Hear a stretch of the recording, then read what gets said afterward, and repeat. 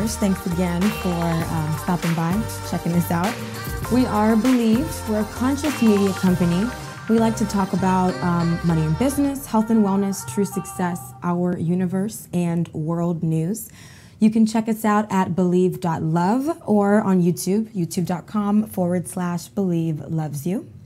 Today we're going to jump into a few different topics here, all of which I'm really excited about. It's really some really good stuff, some interesting stuff, of course, always kind of controversial stuff, but let's get into it. All right.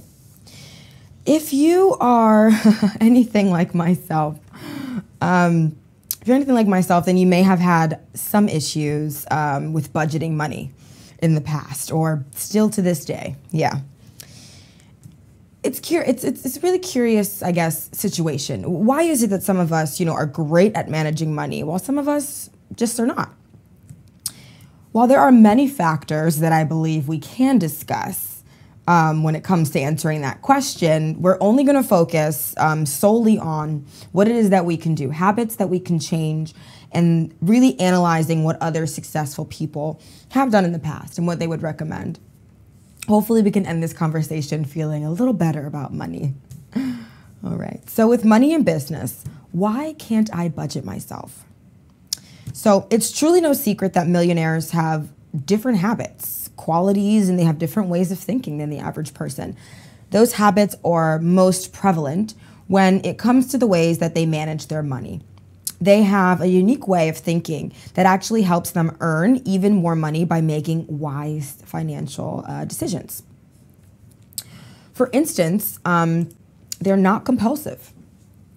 How many times have you gone to the grocery store for one item and then end up buying 5?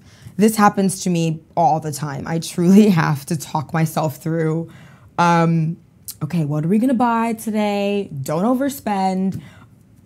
And I still somehow, of course, I always end up overspending. I'm one of those buyers. I really am. I'll go and I'll be like, ooh, I want that. Oh, I want that. And it's not good. It's really not healthy. And you can't save that way. You can't save with that mentality. They also know, the difference between wants and needs. They truly get that. They truly, millionaires, they're constantly putting their money towards essential items, things that they will somehow get something back in return, that, they continue to increase their wealth. That's the only important thing. We know that they have multiple sources of income as well. We know that's another thing that millionaires, successful people all kind of have in common. They usually focus on the long-term goal. They kind of see past everything else that's right in front of them. They understand that their daily goals should connect or at least reflect what their long-term goals are. So, if you want to be, a gymnast, you want to be an athlete, you can't spend every day sitting on your couch eating potato chips, right? What you're doing every day is not working towards your goal. So, I think that's something that we all could definitely work on more, is with every little thing that we do, every little activity that we partake in, ask yourself that question. Is this helping or hurting my goal? Am I working on something? Am I losing something? Constantly ask yourself that. I think that alone makes us better people and possibly will gear you towards success. But how do we do these things, right? It's like, we can talk about it. We can be like, yeah, they do this, they do that, and they have a different understanding. But truly, how do we do these things if we're having trouble simply budgeting? If we can't even get past that hump, how are we possibly going to be able to get, to that other milestone? So if we're having trouble just simply budgeting our weekly paychecks, how do we go from barely getting up to living comfortably and, really receiving residual revenue? Let's start with the 70-30 rule. I know I've talked about this before, and many of us, I'm sure, have heard about this concept. But if you're not implementing this, then you're truly doing yourself a disservice. The idea is that you only spend 70% of your after-tax income.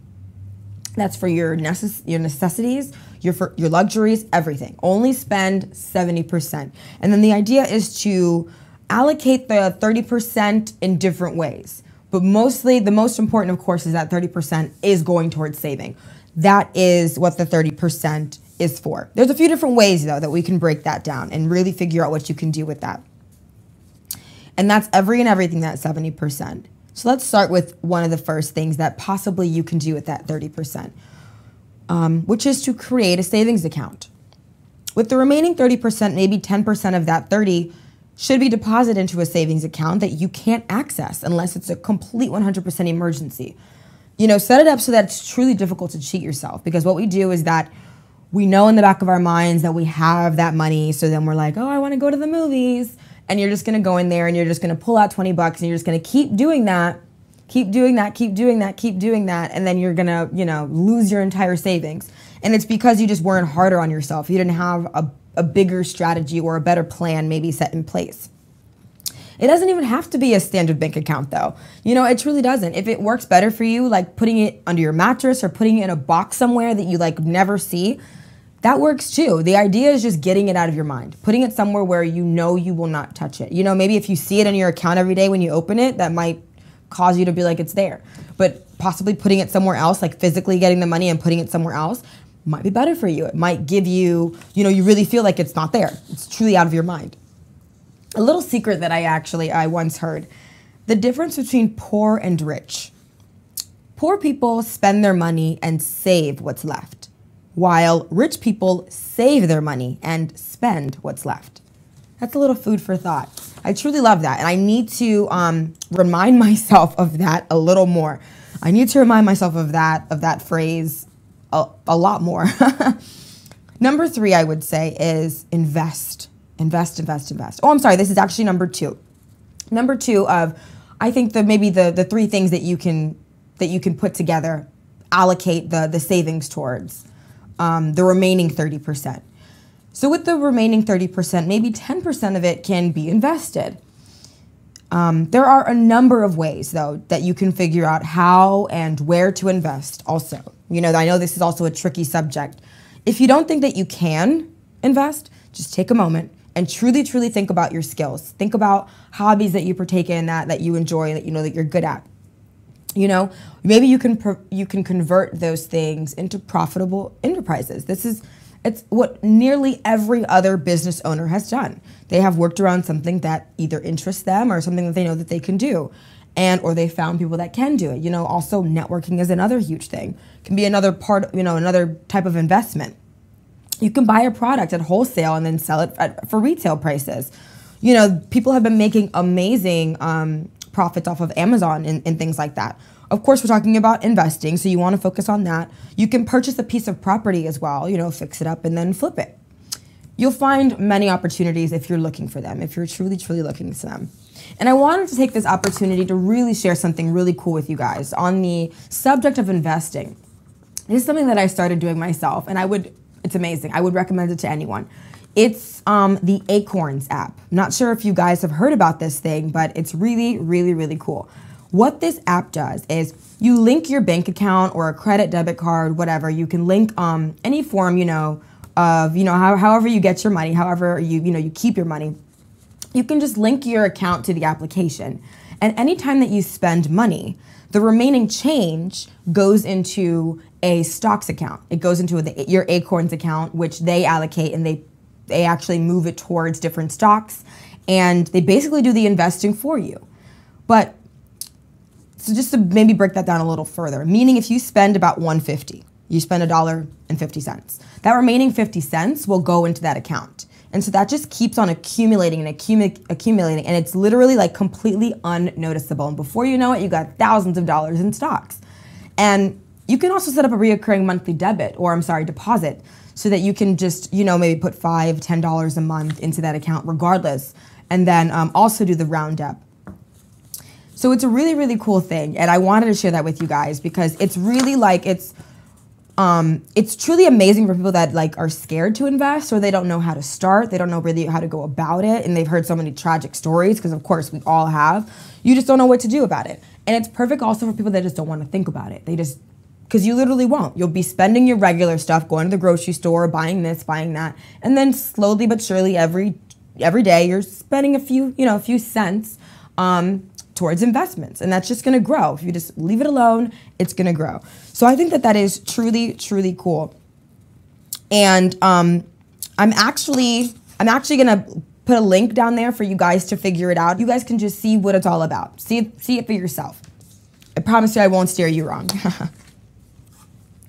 And lastly, if you're having difficulties budgeting your money and you're trying to think of other ways to give, but also get back, of course, is a great one that a lot of course, successful people do is charity.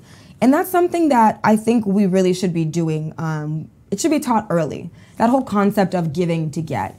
And I truly believe in it, and I think a lot of people do as well. So I really think that there are so many different ways that we can be budgeting and we can be looking at money differently.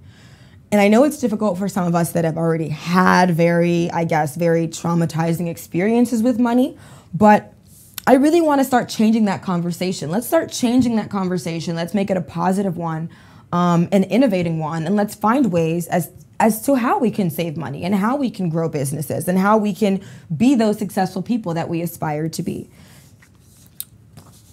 So that right there was your money in business.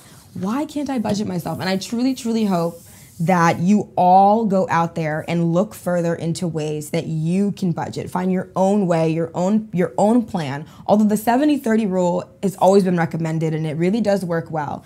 Maybe yours is a little different. Maybe you need more of an 80-20 or something else. Maybe that's just what's going on with you right now. But it's been proven, of course, that this is the best method. But I'm just saying that we're all different. We truly are all different, but we're all trying to get towards that one goal, which is, of course, is to love our life and to be successful and to be successful at what we love in life. So you want to learn how to budget for sure. So we're going to move over to our next topic here, health and wellness. We're going to be talking about some really interesting stuff. Really interesting. For years, decades really, there's been a strange notion that marijuana kills brain cells. I'm sure you've heard it. I'm sure you maybe have said it yourself, you know. If you grew up in the United States, then I'm sure you remember DARE, right? DARE, when the police officers came into school and they showed us about the harms of drugs and, you know, very, very, very helpful, of course, and we're grateful for that. But, you know, and you hear about marijuana, probably it's like the first one on the list, right? It's the gateway drug, and we've heard so many crazy things about it. But I truly believe that there comes a time when we become responsible for our thoughts, our behavior, and the information that we choose to pass on to others. And we truly must be able to separate fact from fiction. I think that that's something that's important, and especially being a part of adulthood, we need to be able to separate fact from fiction and reality from what we've maybe been conditioned to think. So I want you to approach today's topic with that kind of a mindset, that we really truly need to question the things that we have been taught, especially when there's evidence to kind of disprove what we've been taught. But let's continue. We're in a different time. We're in a completely different time than things have been, I guess, for the past thousands of years, really, if you really want to go into it. Some refer to this time as like the age of Aquarius, you know, the age of knowledge, the age of knowing, the tech era, so many things like this. Regardless of how you view it or this time that we're in, with each passing day, we are defying what it is that we thought that we knew in the past. Constantly, literally, consistently defying everything that we thought that we knew.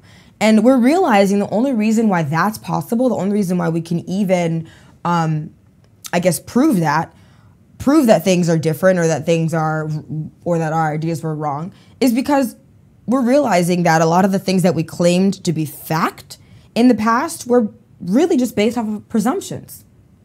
You know, like very, very small observations. You saw it once and then now the scientists said that it's true. And we really need to think about those things. We need to think about the things that we repeat when considering that they haven't been given the right amount of time, I guess, to be analyzed or to be studied, to really truly be critiqued, but we still all think them. So today, 29 states and Washington, D.C. have legalized the use of cannabis in some form or fashion. And I believe that number will only increase, truly, because the health benefits of medical marijuana, you know, are just, it's vast. There's so much. It's like unending, literally. First, though, I think we should have just a little tiny lesson on cannabis. We've all heard about a few of these things: THC, well, CBD, and CBN. But many of us really maybe have no idea what any of these things mean. We maybe have heard it, and so we're going to break it down. I'm going to break it down for you just so that we can have a little bit of a better understanding as we move forward. So THC, all right, I'm going to try and pronounce what the actual name is: delta-9 tetrahydrocannabinol. It's the main psychoactive component in marijuana buds. It mimics the action of anandamide, which is a natural occurring cannabinoid in our brain. Yes, we have cannabinoids in our body. It provides certain positive health benefits, especially when combined with other cannabinoids, hence the ones in our body, and can cause feelings of creativity, curiosity, or excited well-being. Too much, though, too much THC can cause people to feel anxious or disoriented, you know, messed up. You know, that you've heard things like paranoia when people, I guess, get high. But truly, THC, of course, it's a relaxant. It helps you relax. And so CBN is cannabinol. That's what CBN stands for. It's also psychoactive, but it's much, much less. It's a much less psychoactive component than THC. The presence of CBN and THC, when they are together, consumed together, they reduce the feelings of anxiety. So THC, if too much THC may give you anxiety and like those crazy feelings, but then just adding CBN will actually reduce that anxiety and bring you back more to a mellow, relaxing state. And CBN, it promotes uninterrupted sleep. It's too much CBN can make people feel groggy or sleepy. So if you have too much of it, you'll get like really, really exhausted. And I think, honestly, I think it's the CBN that contributes to that more, well, it does contribute to more of the couch lock effect. But what I'm saying is that I really think that it's due to the CBN that whole couch potato, lazy, stoner, you know, concept kind of comes from. Too much CBN gets you really, really tired, and you're probably just gonna lay there. The couch lock effect, as it's known. And then lastly, the third biggest component cannabinoid in cannabis is CBD, which stands for cannabidiol, and it's not psychoactive at all. So it can't make you feel impaired in any way. Doesn't alter your mind, doesn't alter in any way at all. The presence of CBD can alter or even reduce the psychoactive effects of THC. So it's another thing like the CBN, where if it's also, you know, introduced with THC, then it kind of just has like this counter effect against the THC, especially if you have too much. So this is great. CBD, I'm sure we've been hearing a lot of this more lately. They make CBD oil, just CBD oil. And this is amazing for patients so that they can just get the medical benefits without actually getting that high feeling, without getting that weird feeling that some of them maybe don't want to experience. So it reduces pain, prevents seizures and spasms, relieves some types of inflammation, reduces anxiety, and protects your brain, literally protects your brain because it has a neuroprotective effect. It's been used as an antipsychotic for people suffering from schizophrenia, and it's relieved some with multiple sclerosis, epilepsy, and so much more. Literally, the list goes on. You should do more research as to all of the amazing things that it's been seen to cure or at least treat or help prevent. So that was a little bit of a breakdown for those three main cannabinoids that are found in cannabis, in marijuana. There's still a lot of skepticism, though, revolving marijuana use and its benefits. But when we actually look at the science, and I mean actually look at the science behind cannabis, it seems that negative effects are like extremely difficult to confirm. They're just not there. We're seeing positive, positive, positive. So let's check out some of those benefits, shall we? We're going to start, of course, with the biggest one that we've been hearing the most, which is why this subject is even so amazing, of course, is cannabis and cancer, and that whole connection there. So getting a little bit deeper into cannabinoids, which refer to any group of related compounds that include cannabinol and the 3 active constituents of cannabis, they may very well be one of the best disease cancer-fighting treatments out there. And our bodies, they produce a compound called endocannabinoids. And that plays a role in many processes within the body that helps create a healthy environment. So this endocannabinoid, it really helps cleanse a lot of what's going on in our bodies. So when we come in contact with cannabinoids, they activate other cannabinoid receptors in our body. So they attach to each other and they work together and they help each other. Cannabinoids are also involved in immune system generation and regeneration.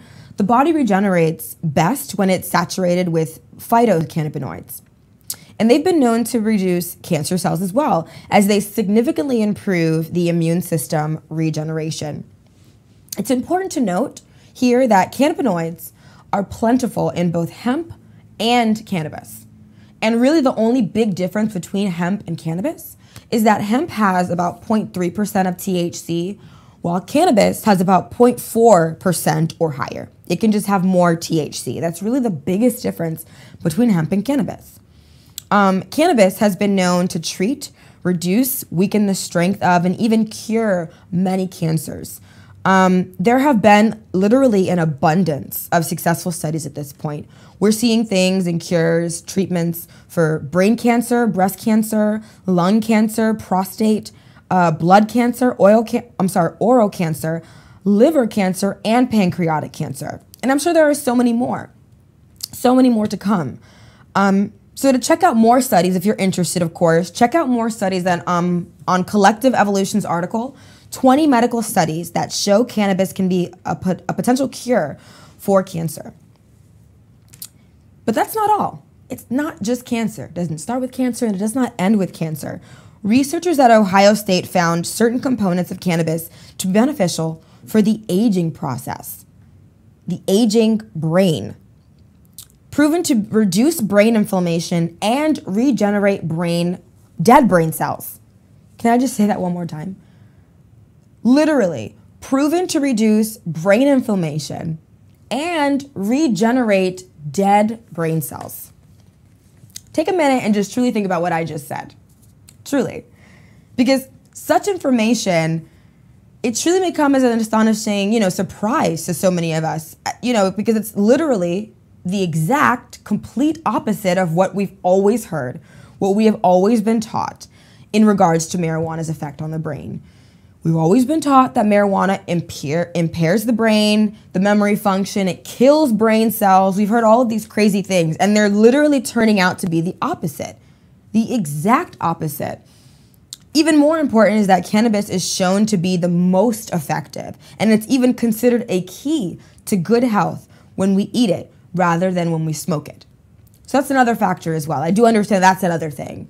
Maybe we need to be consuming it the proper way as well.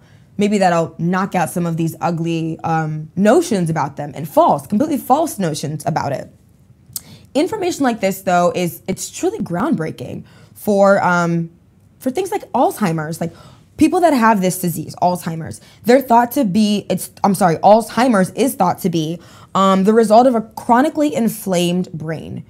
So it truly might serve our government, maybe, to just cut the shenanigans, and cease denying these human beings of their rights to living a healthy life and to being healthy, and to not be stamped by, Western's perception of a disease when we truly, truly have the resources to reverse that. I just don't think it's right. So due to that ability, to regrow brain cells and to reduce brain inflammation, so cool. It's quite possible that marijuana will be and always has been the perfect antidote to neurodegenerative diseases. It's quite possible. I mean, that's what we see with all of these studies and everything else. I mean, it's truly, truly regenerating dead brain cells. regenerating them, bringing them back to life, reprogramming them almost. Cannabis stands as a great example of how the human mind can be conditioned to believe something that is absolutely uncertain. We had no idea that the people that said that marijuana kills your brain cells had no idea what they were saying, right? They didn't have evidence. They didn't have research done. They just said it one day, and then you say it enough, and then now it becomes this this truth. Everybody just starts to believe it. And it's really irresponsible, if you ask me. It's very irresponsible because we're looking to our scientists, to our military, to our governments. We're looking to them to kind of set the pace for us.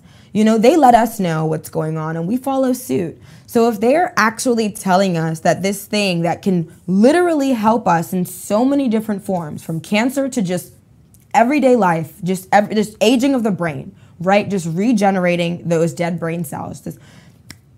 If they can literally tell us that this thing is going to harm us when it's the one thing, you know, on this earth that can help us, that scares me a little bit. That truly scares me because these are the people, like I said, that we are looking up to. What else is it that, you know, that they're hiding, so to speak? Like always, I truly, truly encourage all of you to do more research, continue to learn, continue to grow. Don't take my word for it. Seriously, check out that article from Collective Evolution, and there's so many more. Marijuana may prevent memory loss by reducing brain inflammation. There are so many more articles that we can look into as well, and I would encourage you to. I hope many of you truly have the courage to change the narrative of marijuana, change the way that it's talked about, change the way that it's perceived, and bring the facts to the table. Bring the facts, bring the studies. The less lies being spread about this amazing plant. And can I touch on that for a moment? It's a plant, right? Meaning that every other drug it's like probably the only drug that is actually like natural, that isn't made by human beings, that isn't altered by human beings. And, you know, to give or take, of course. But still, I mean, that's huge. That's a huge thing because we can legally drink. We can go out and we can drink all night. And that literally damages our body. It impairs our vision, our judgment. I know that there are studies, of course, that also shows the damages of the brain, alcohol that it does, not to mention your liver and other organs in the body. We literally have studies proving how harmful that is for us. But that's legal. And then this plant is banned. And it's amazing. It actually has curing properties, right? So to me, that's insane. You know, we can't even grow it in our backyards. But I think that things are going to change. And I'm happy about the 29 states that are finally just like accepting this change and allowing people to heal themselves the way that I believe we were intended to heal ourselves. So I think I would say, you know, let's do some more research before we pick a side, you know, and really, really, really consider what it is that you say when it comes to anything. Honestly, anything. I truly believe this is a great example, like I mentioned, about, you know, the human mind and how we condition ourselves and how we can literally condition ourselves to believe something that's completely false. But I think we should use this story in this situation as an example as to how we can change the narrative and we can do what's right. At the end of the day, we should always be thinking about, when I'm passing on information, do I know what I'm talking about? Is there evidence backing what I'm saying? Am I 100% sure that it's true? Because you are, you know, like right now, I have a responsibility. If you're tuning in and listening to this, then I have to come up, you know, I have to do my research. I have to make sure that what the information that I'm passing on to you is true as, you know, it possibly can be. And I think that's the way that we need to look at every single situation in our lives. We need to be held responsible for the information that we pass along. All right. So we're going to move on to our final topic today on the subject of our universe. Free energy. Pseudoscience or proven reality? Let's find out. So, who is benefiting from suppressing scientific research? Whose power and wealth is threatened by access to clean and free energy? And who has the desire to create a system where so few have so much and so many have so little? I want you to keep in mind those three questions as we walk through this subject of free energy. Just think about those questions. Who has more to gain? Who has more to lose? Just think about that. It's becoming more and more obvious, especially within the past few years or so, that Earth's dependence on fossil fuels isn't necessary, like at all. In fact, it could possibly be harming it. You know, there's some evidence leaning in that direction as well. Yet we continue to create war. We're destroying our planet, ruining Mother Nature, you know, and we're using the same techniques that are generating trillions of dollars to those at the top of the energy industry. It's been like this for a very long time, too long. Corporate media continues to push the idea that we are in an energy crisis, that we're approaching a severe problem due to lack of resources. Of course, another not so ironic fact is that the same shareholders that own the energy industry also own the corporate media, right? See the connection? Is it so ironic? I don't know. How can we possibly be running out of resources though? I want to know. How can we be running out of resources when we have systems that can provide energy without an external input? Do you know about that?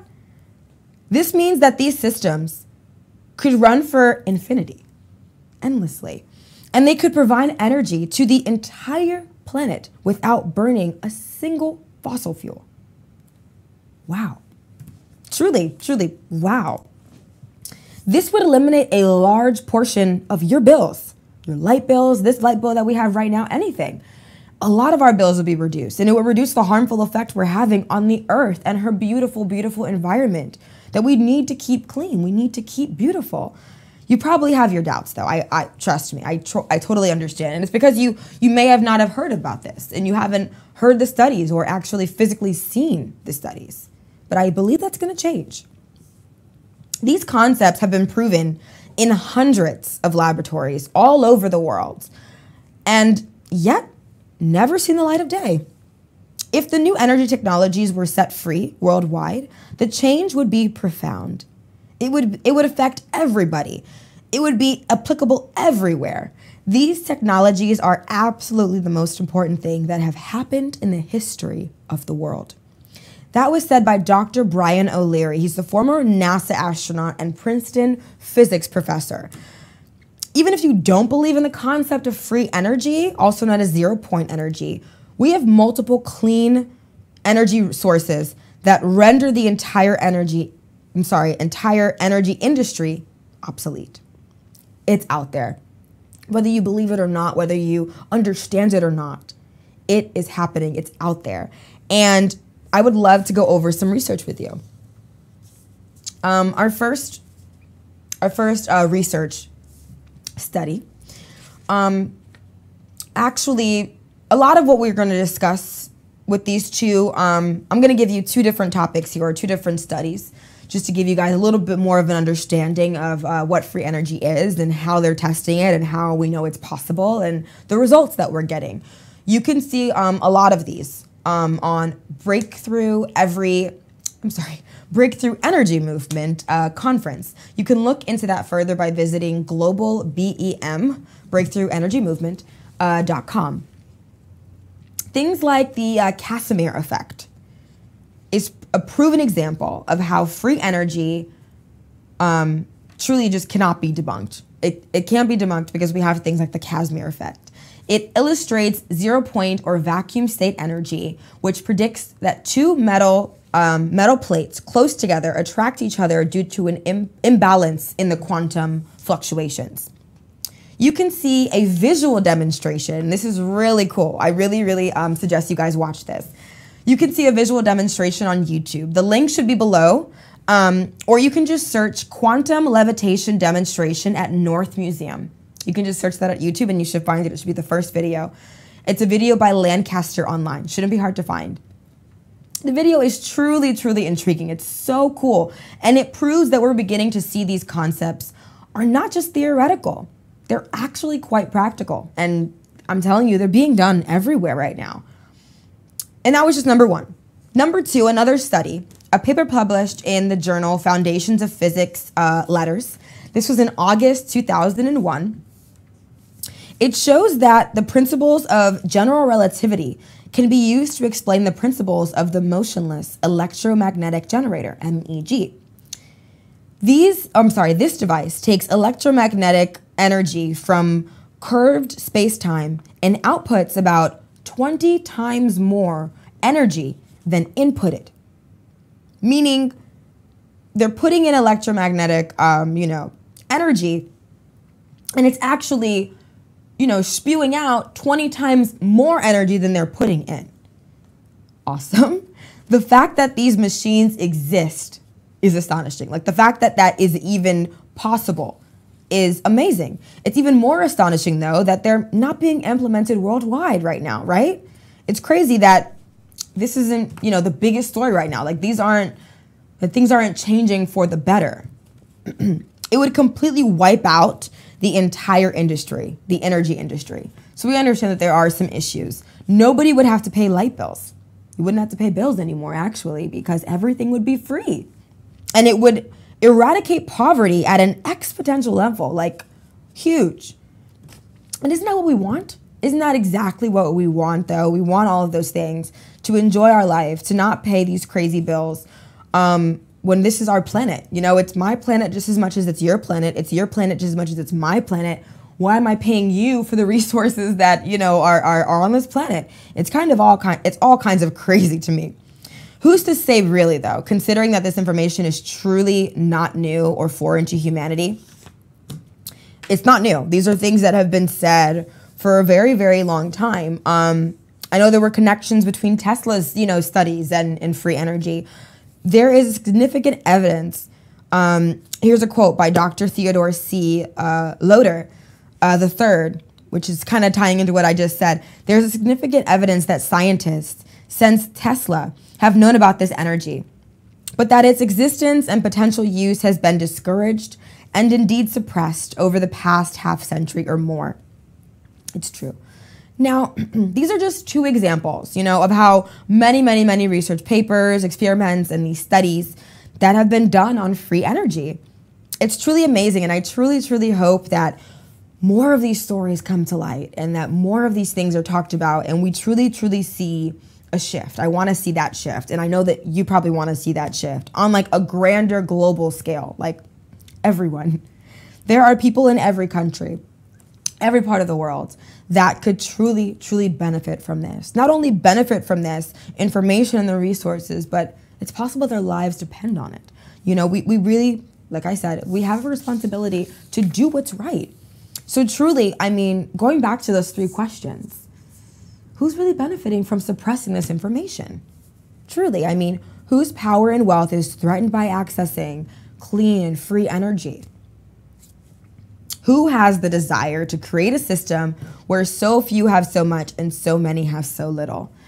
I think we know the answer to this, and I think that it truly possibly takes all of us just knowing this information. Because what you don't know is something that they can use against you. If we never had the understanding of free energy, if we didn't know about it, the rest of us, and just maybe the 1% understood it, it's true. Why would they go out of their way to educate us on something that possibly threatens them, right? That's why I truly believe that it is our responsibility to learn. It's our responsibility to try and get in those meetings, to try to figure out what's going on with our government and to see what's going on behind closed doors, because we can't leave it up to them. We can't just leave it up. And I'm not saying, there's something wrong with them or them personally. I just mean we can't leave it up to anyone. You can't leave the fate of your life up in someone else's hands. I think it's irresponsible. So you need to take control of your own life and do the research. Truly, look into the free energy and seriously watch that video from Lancaster Online. You will be blown away by some of the things that they're doing. So cool. Thanks so much for joining us here. I am Vanessa. You are watching Believe. Thanks again so much. Please subscribe. You can watch us at believe.love as well as youtube.com/Believe Loves You. Our Apple users, check out believeitunes.com. And for Android users, believeandroid.com. Bye. And until next time.